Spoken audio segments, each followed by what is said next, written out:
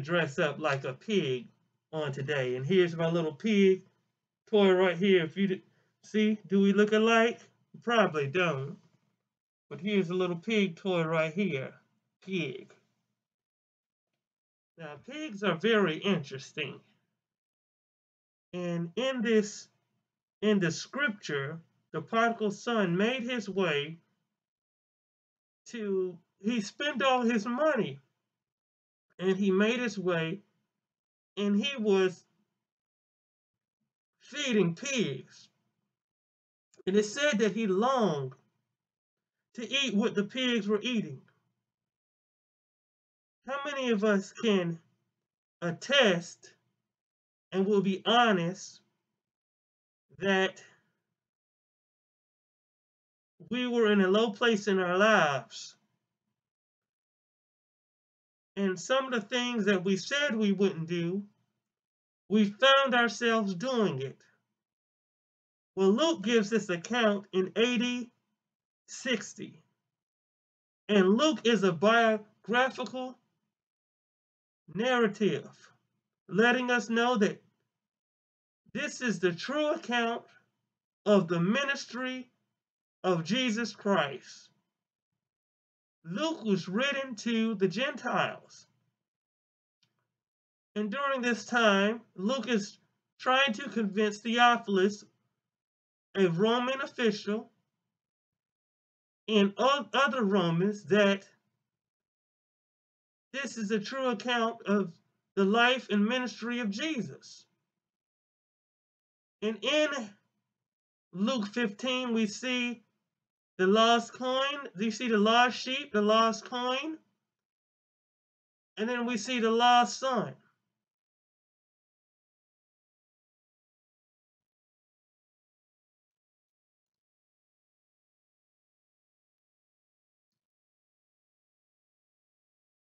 I would like to talk to you about the prodigal pig. Why would I say it's a prodigal pig? Why would I put on a mask? There's a reason why I have this mask on. Some of us wear masks to church. Some of us wear masks to work. Some of us wear masks going out, and some of us even wear masks till we believe who we're acting to be. You know, like in the movies. They put on this character, and if they are not careful, just like the mask with Jim Carrey, they will become that character. And I'm saying they, but that goes along with us as well. It's so easy to look at the animal, the pig, and see the slop and say that we'll never go there. That was one of the messages that I did. Never say never. Because we never know the price or what will ever get us to act like a pig. Now think about whenever someone is in a situation, they go to a new place, say if it's jail or something of that nature, and they're like, wait a minute, this is a foreign place, this is a foreign country. And the people that's been there for a while, they may say, loosen up, eat this food. And that's what happened with Daniel. The king wanted them to get on the same diet as the king and his men. But Daniel stood true to himself. He stayed true to God. And he refused. And the proof was in the pudding that the men that went on the fast that Daniel told them to go on, They were more health excuse me. They were more healthier than the king and his men. To God be the glory. So, ladies and gentlemen, young men and young ladies, we must be careful. And one of the messages was never say never. Another situation, there was a famine in Kings. And let me fix my hat.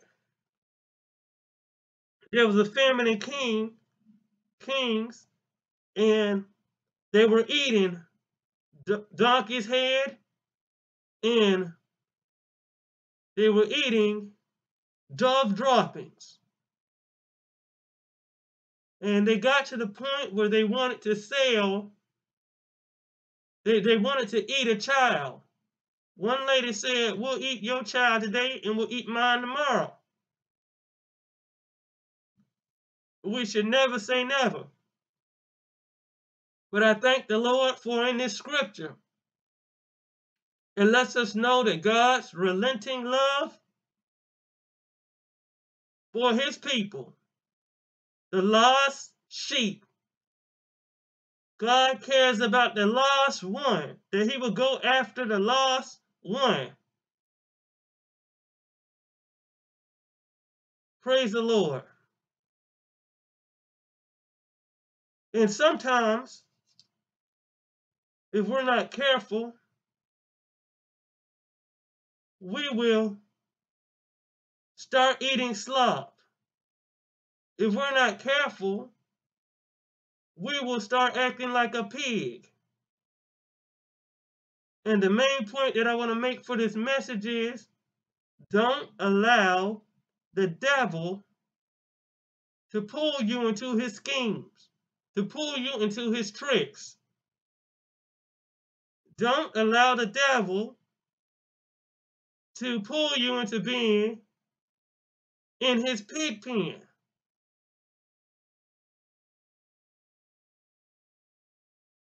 Don't allow the devil to pull you to being in his doghouse. No matter what the devil says through people, they may say, "Oh, that person is trying to be, they think they're better than us." Don't allow the devil to trick you or make you feel guilty. Because greater is he that's in you than he that is in the world.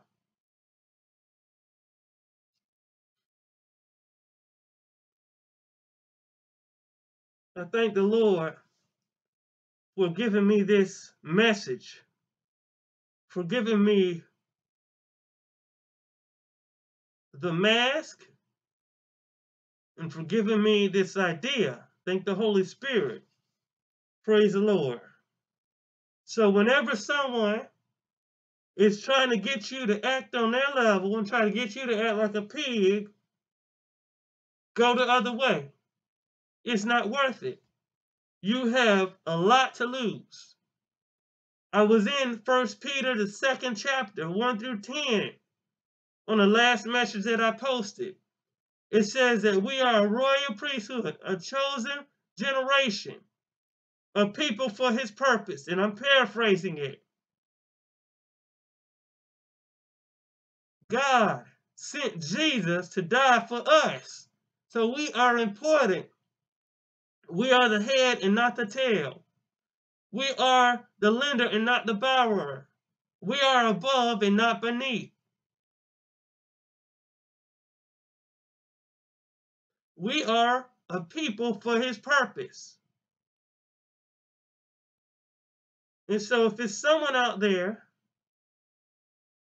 that is thinking about stooping to the level that is of this world, I urge you, I plead with you to reconsider it and to give your mask or trying to get someone else off the course that God has called them to be on. It's time for us to give up the mask and relinquish our mask to Jesus. How do we do that? Give it over to the Lord.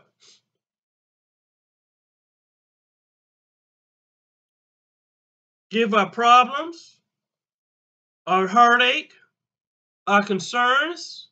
Close out with this message about the hard-headed prodigal pig.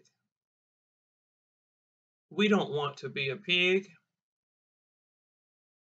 And if we're in that situation, that state, it's time to come to our loving Father. We must remember to never say never, because we never know what could be the driving motivator or factor for us to be in that situation. The younger son was motivated that he could handle the money, but he squandered the money, as we can see in the text, and he found himself doing something that a Jewish person would believe that is beneath them. Now, Luke is writing to the Gentiles. That means non-Jewish people.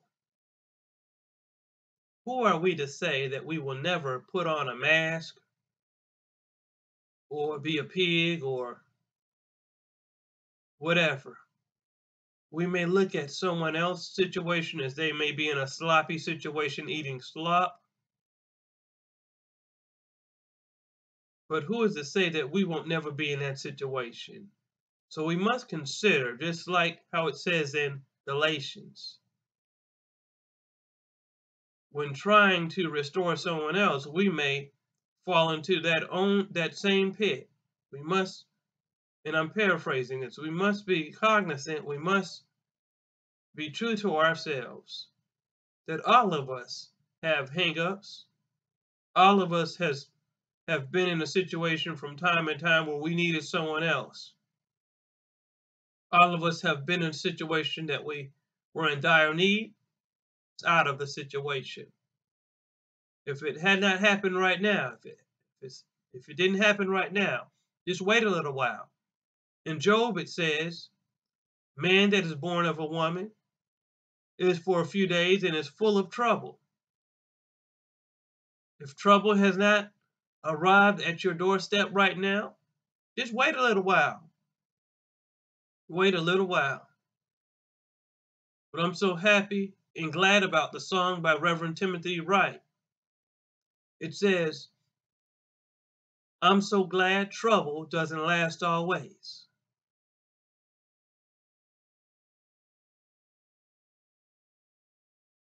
My brothers and sisters, if we're ever in a situation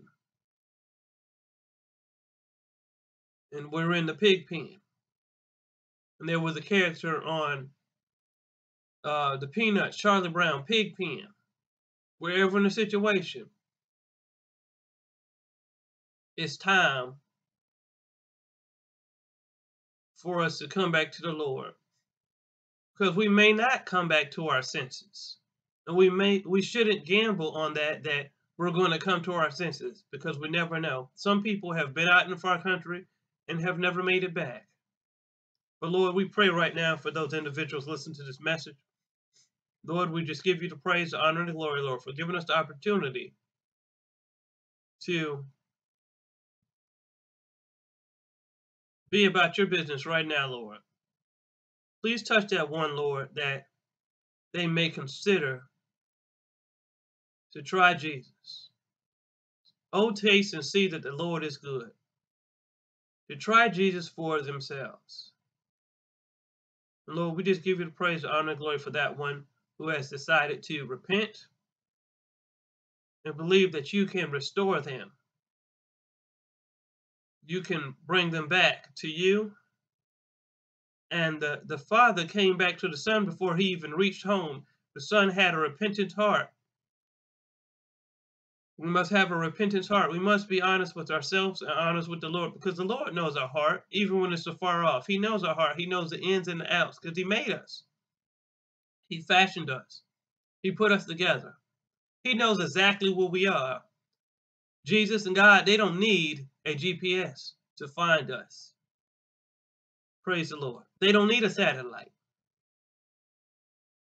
We thank the Lord for sitting up high and looking down low and seeing the very intentions of man's heart. So, Lord, we thank you for that one wanting to come clean,